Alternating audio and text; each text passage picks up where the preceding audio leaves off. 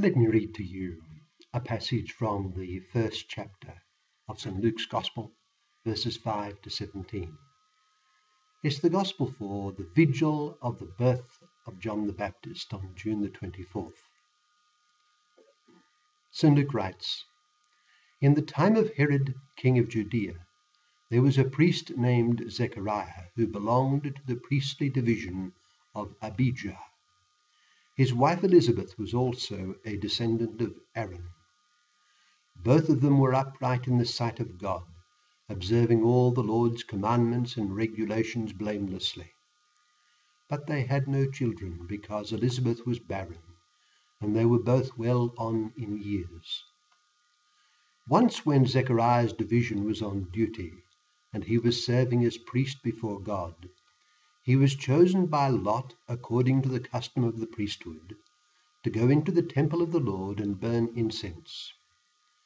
And when the time for the burning of incense came, all the assembled worshippers were praying outside. Then an angel of the Lord appeared to him, standing at the right side of the altar of incense. When Zechariah saw him, he was startled and was gripped with fear. But the angel said to him, 'Do not be afraid, Zechariah. Your prayer has been heard. Your wife Elizabeth will bear you a son, and you are to give him the name John. He will be a joy and delight to you, and many will rejoice because of his birth, for he will be great in the sight of the Lord. He is never to take wine or other fermented drink, and he will be filled with the Holy Spirit even from birth. Many of the people of Israel will he bring back to the Lord their God, and he will go on before the Lord in the spirit and power of Elijah, to turn the hearts of the fathers to their children, and the disobedient to the wisdom of the righteous, to make ready a people prepared for the Lord." That's from Luke chapter 1, verse 5 to 17, the Gospel for the Vigil of the birth of John the Baptist on June the 24th. We're led to think of the obligation, the moral obligation to believe. What do I mean? Well, one of the most obvious convictions embedded in human society is that man ought to be moral. There is a moral law that must be obeyed. Yes, there is a material world out there. There are human beings. There is one's own self and one's immediate world of friends, relatives, acquaintances, daily work. All these are, we might say, concrete objects of daily experience which no one who can see, hear, feel, touch and taste will deny.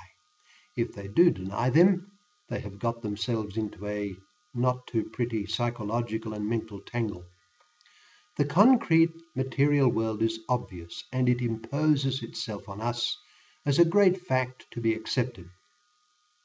Now, while there is and has been a strong philosophical current that restricts reality to what is empirically verifiable, nevertheless it is universally accepted that life and the world are also a moral reality. That is to say, there is much more to the world than measurable sticks and stones and material things. Looming over all and suffusing all is the moral law, which of course cannot be seen, touched or heard. The universe imposes itself on us not only by its material resistance and force, but also by its moral demands.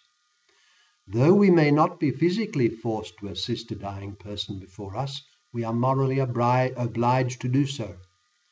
The fact that I am able to neglect that person is not the end of the matter. Indeed, of far greater moment and power in the situation is the fact that I should help him. All this is to say that the most significant thing in life is moral obligation. This is the dominant reality before man. Let us take the point a step further and consider not merely the fact that I am obliged to do what is right and to avoid what is wrong, which, as has been intimated, is even more obvious and striking than the obvious fact of the world itself. There are specific things I must do and avoid. I think we could say that for most persons they are summarized in many of the 10 Commandments. You shall not steal, you shall honor your father and your mother, you shall not kill, you shall not covet your neighbor's wife and goods, you shall not commit adultery, and you shall not bear false witness against your neighbor. Even those who do not accept divine revelation, the 10 Commandments were revealed by God, will accept most of these obligations towards one's neighbor as being stipulated by the objective moral law.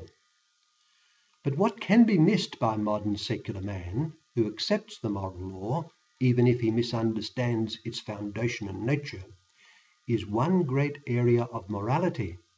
This is that there are moral obligations to God, our Lord and Creator.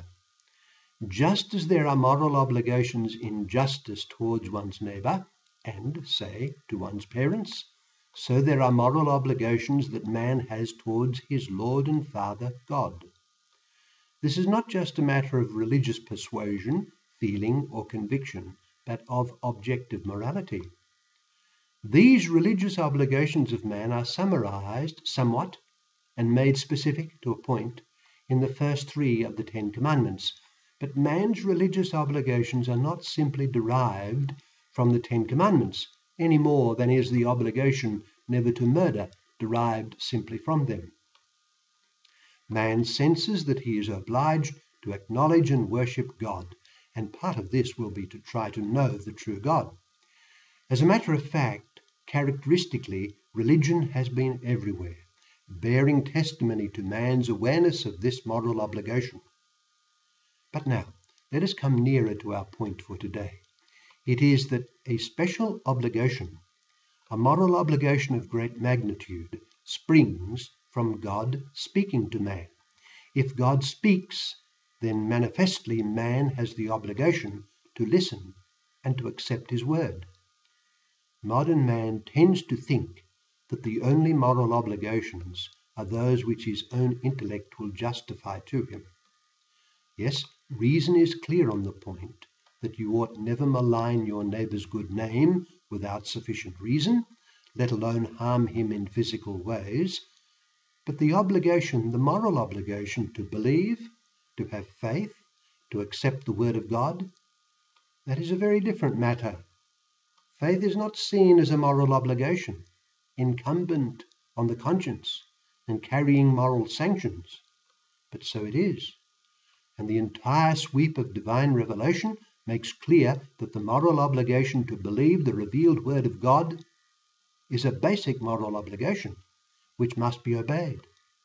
While our Lord in his public ministry repeatedly insisted on the fulfillment of God's revealed commandments in all that affects one's neighbor, as in Matthew chapter 25 on the Last Judgment, he was especially insistent on the obligation to believe God's word. Faith is a serious moral obligation. That it is a moral obligation is indicated by the fact that there are sanctions. All this brings us to our gospel today. Of course, to say that religious faith is a moral obligation includes the proviso that a person realizes that God has indeed revealed certain truths. If a person does not know this formally, any guilt that might be involved is mitigated. But in our gospel today, for the vigil of the birth of John the Baptist, Luke chapter 1 verse 5 to 17, the angel reveals things to Zechariah from God. Elizabeth will bear you a son, and you are to give him the name John. He will be filled with the Holy Spirit even from birth. He will go on before the Lord in the spirit and power of Elijah. This was a revelation that required faith as a point of moral obligation. The holy Zechariah failed in this at this moment, as we read a little later in Luke's text, and he was punished. Let this remind us of the fundamental moral obligation that is faith in God's word. Our eternity depends on it.